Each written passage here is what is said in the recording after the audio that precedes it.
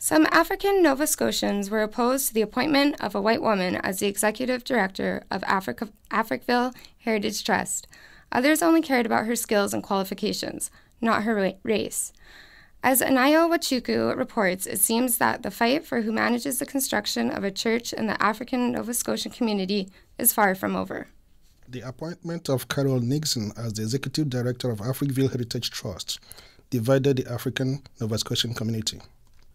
Rocky Jones is a prominent Halifax lawyer.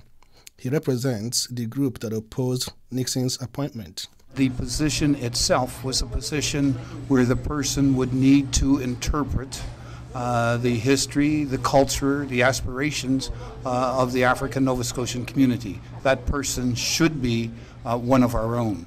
Jones says the black community in Nova Scotia is totally capable of doing the job and that the procedure used in appointing Nixon was flawed.